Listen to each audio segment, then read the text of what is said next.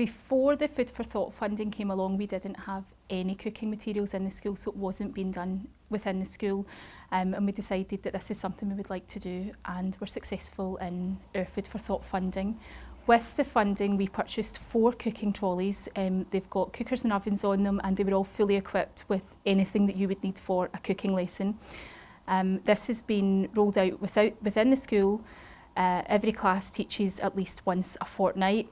When things come up like Christmas fair, family fun days, anything like that, we always do a big push on cooking, and every class contributes to something. In primary 2, we decided to run a reading cafe. With all the work that's been going on in the school, we decided that every class again would contribute to the reading cafe.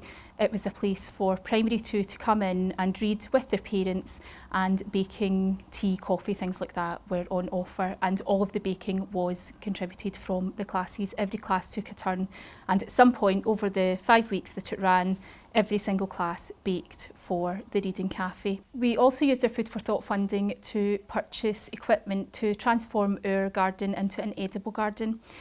Again, every class was involved. They've planted all sorts, from potatoes to pumpkins to peas, and the food that we've harvested has been used in class, but it's also been used in our dinner hall as part of our school lunches. And again this year, everybody will be going out again to start planting and harvest.